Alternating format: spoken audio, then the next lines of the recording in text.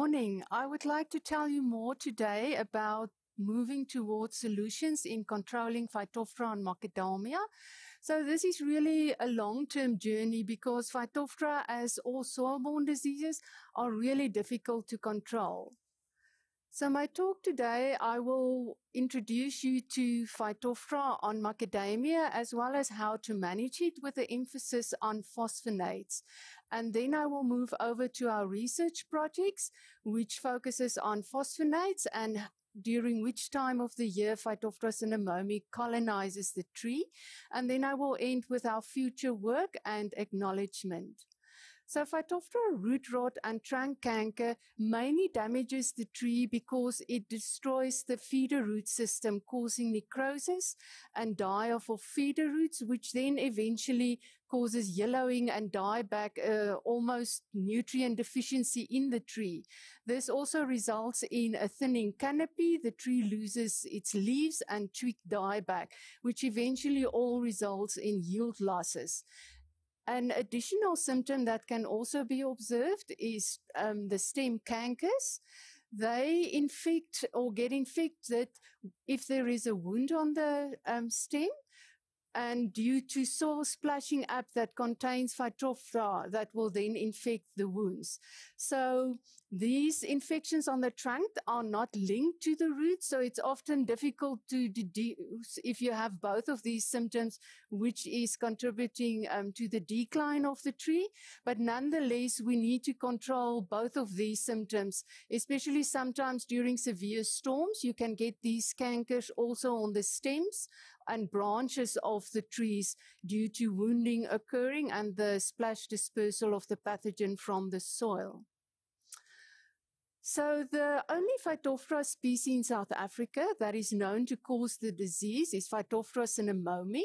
However, in Australia, Phytophthora multiflora has also been identified.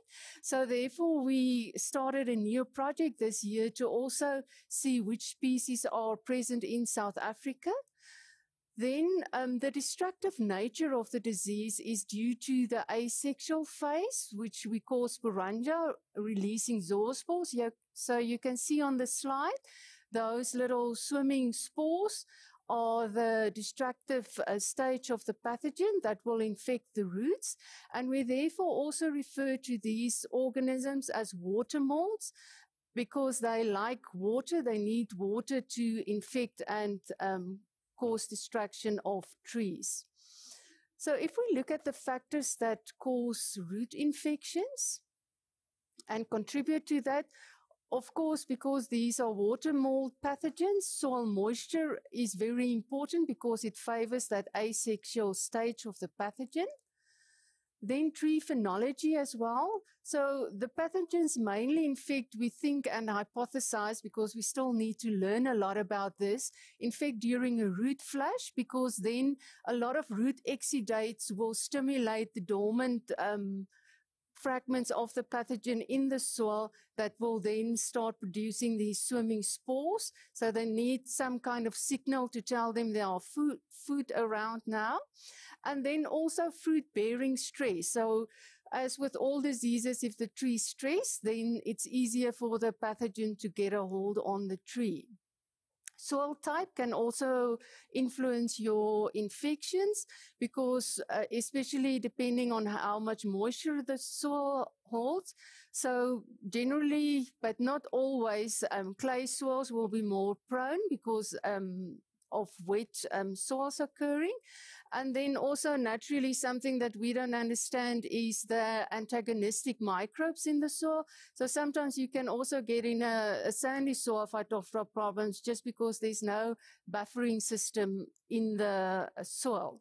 And then lastly, rootstock can also affect your infections. These, unfortunately, in macadamia, we don't know that much about. But in other crops where there are clear differences in rootstock susceptibility, they definitely influence infection.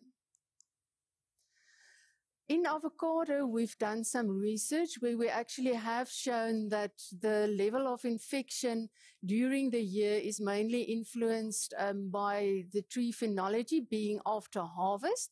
And this is very important for us to know because it is an indication when we need to take root samples to test if dieback symptom is actually caused by Phytophthora. And then, of course, all management strategies should be targeted and optimized during the time of the year when you get most of the pathogen in the roots. So the management of Phytophthora requires an integrated control, and in avocado there is what we refer to the peg wheel, which include all of those factors that must be used to manage the disease, because managing the soil-borne disease is really a challenge once it's established in your orchard. So the first two practices is aimed at reducing soil moisture, so your soil should not be too wet. So very important, ridging, especially if you're on a wet area and a heavy soil type, is very important. Also to put in drainage if required. Then irrigation management, don't over-irrigate because this will favor the pathogen.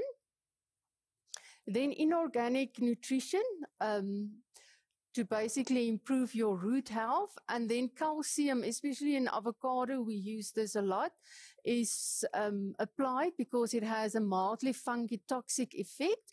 And in the long run, if you apply it, it will also improve soil aeration. Then organic amendments are also very important, applying mulches and compost because they will enhance the natural antagonistic organisms that occur in the soil. They also offer a buffering capacity against the tree for abiotic stresses, and then they can also improve soil aeration and the drainage in soil. Then the nursery material is very important. You should always start with pathogen-free nursery material, and in other crops such as avocado, the grower usually also selects a tolerant rootstock if he knows that he's going to plant on a soil that will favor the disease. Then lastly, chemicals. If you are on a site that is very conducive, a lot of rain, a heavy soil type, then managing the disease without chemicals almost becomes impossible. But again, the chemicals on themselves will also not solve your problem. So very important to stack all of these different management practices onto each other in order to manage the disease. So for the chemicals, there are two groups, the phosphonates and the metalaxyl mefenoxam. So the mefenoxam and metalaxyl are only applied to young trees due to the cost of the products. If you apply them to mature orchards, they really become expensive. So phosphonates are more applied in older established orchards.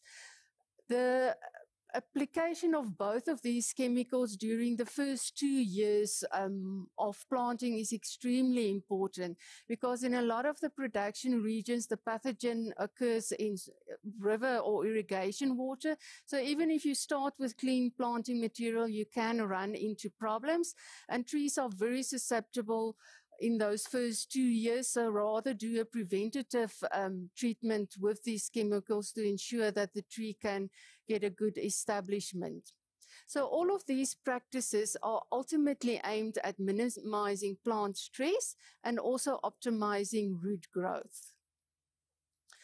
So moving on to more specifically to phosphonates, they are registered against Phytophthora, trunk canker and root rot in various countries, however not in South Africa.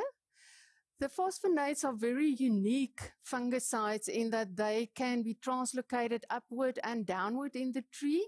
They're translocated in a soil sink manner.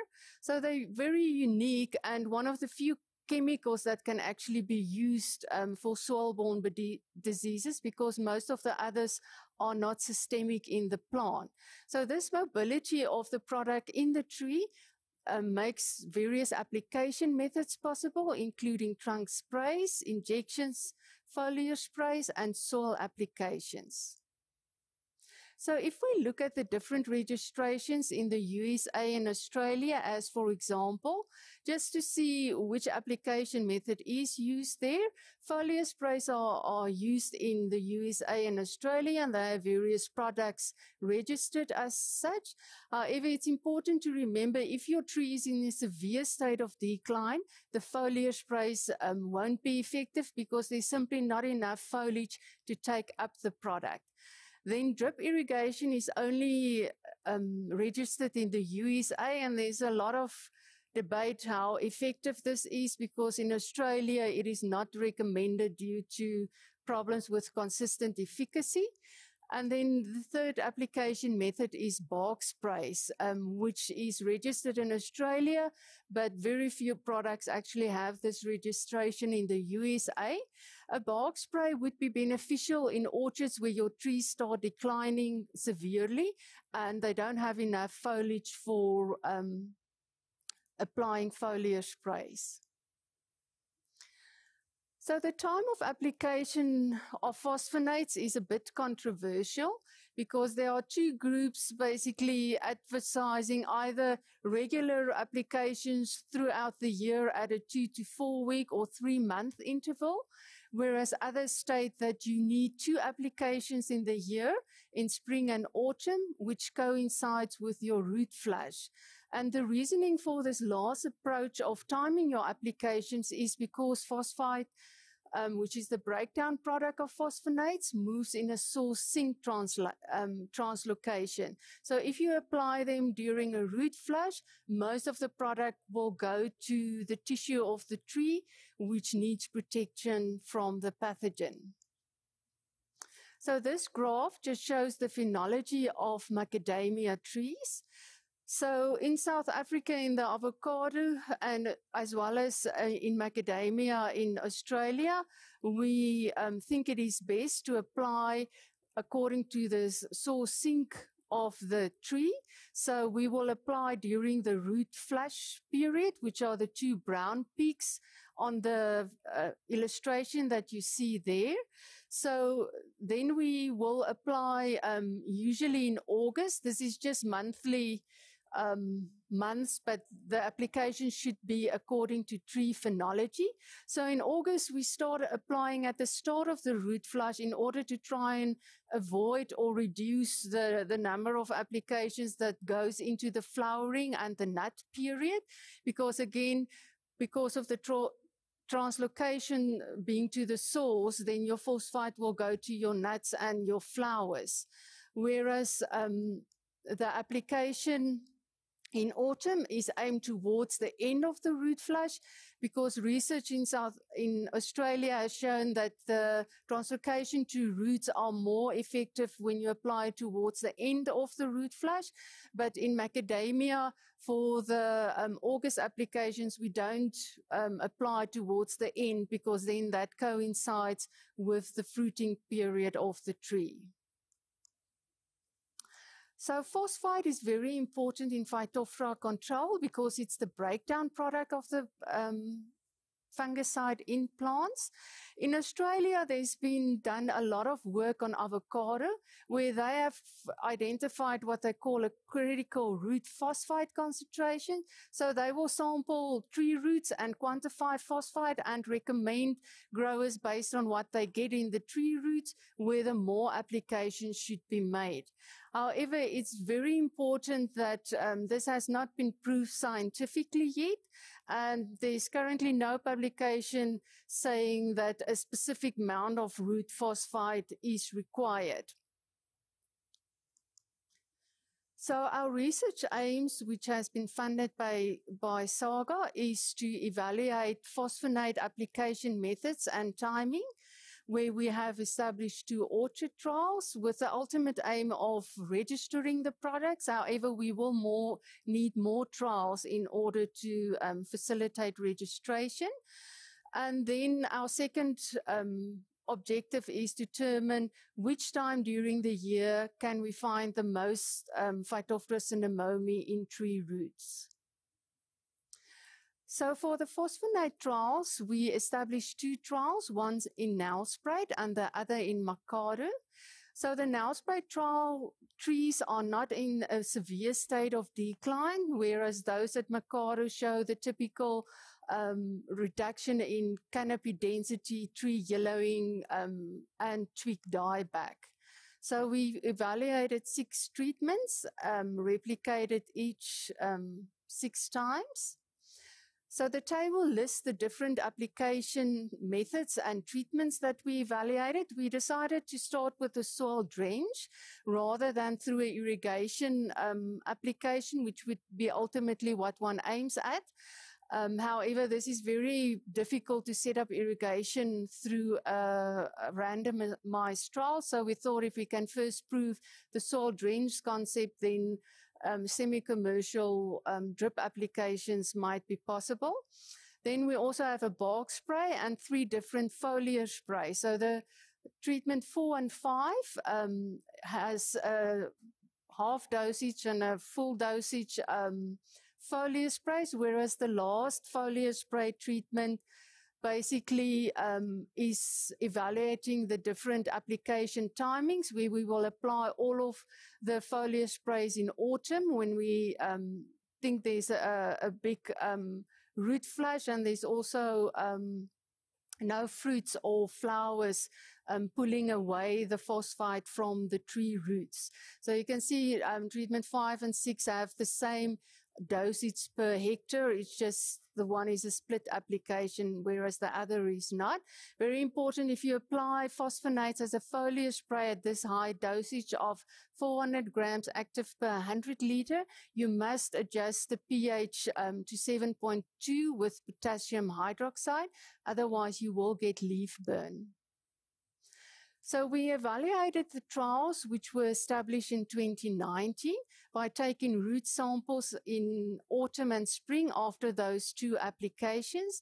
And we then used the roots to quantify phosphite in the tree roots. And we also determined how much Phytophthora cinnamomum was present in each of the treatments. So the 2 graphs on this slide shows the results of the root phosphite concentrations for the autumn and spring applications. So first of all, as I said, there currently is no set value where we know if you have that amount, it is effective. And we also don't know if you have 20 parts per million, if you have 50, whether that is going to increase your management. However, we do know for treatments that are not higher than the control, it's very unlikely that those treatments will be effective. And then we can also use the green line there showing the Australian benchmark for phosphite concentration in roots, where we can say all of the treatments at the now spray trial is likely to be effective. However, at the Macado trial, it's only the 2 higher dosage foliar sprays that will be effective. And this is expected because remember the Macado trial are those trees that are also, like shown on the slide, they are in severe state of decline. So you're going to need more foliar spray to actually apply to the trees. And also a soil drench is likely ineffective because there are no roots to actually take up the product from the soil. Then the 2 treatments that I have blocked there now are those 2 different dosages foliar sprays. So you can see the bar on the far right is the one where we applied all of the sprays after autumn, where we thought the best translocation will be to the roots. And this actually was very evident with the autumn because we applied so much. But in total, there was higher. But as I said, we still need more data to determine whether this will actually make a difference in the end. Our Phytophthora root quantifications was only done after the autumn application. It's very important that we unfortunately got no significant differences between treatments. And this often occurs in tree crops where we will only get in the second year start seeing significant differences in suppression of the pathogen, because there is still inoculum in the soil and the pathogen is going to continue reinfecting the trees. So we therefore cannot make much conclusions about the pathogen quantifications at this stage, and it will be very important to obtain yield data and tree ratings. Also to further quantify the pathogen, because usually it takes some time before you will see a difference in this. Then to end with our research results, looking at which season of or month of the year we could get most Phytophthora. So this slide shows the 3 orchards that we evaluated in the Nelspruit region. So there was quite a variation in the different amount of Phytophthora that we saw in there. The only consistent thing was that in September we didn't really find the pathogen. So for the other months we could easily detect it. So our future research projects will focus on completing the phosphonate trials by doing tree ratings and yield assessment, and also continuing the colonization studies. And new projects is looking at the specific Phytophthora and Pythium species involved and screening new rootstocks for tolerance to these.